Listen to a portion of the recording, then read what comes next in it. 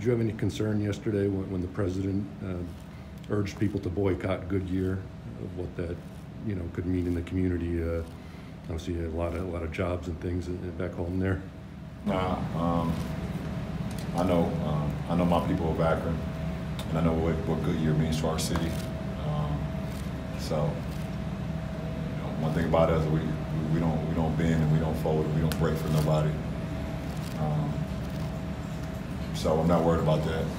Not only has Goodyear been great for my city, for the history of my city, but for the country and what they've represented.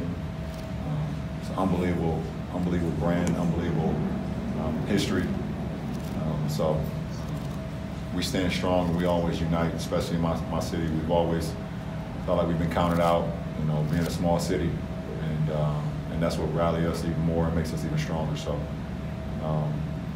shout out, salute to all the workers, men and women at Goodyear over the course of their history, and to the city of Akron.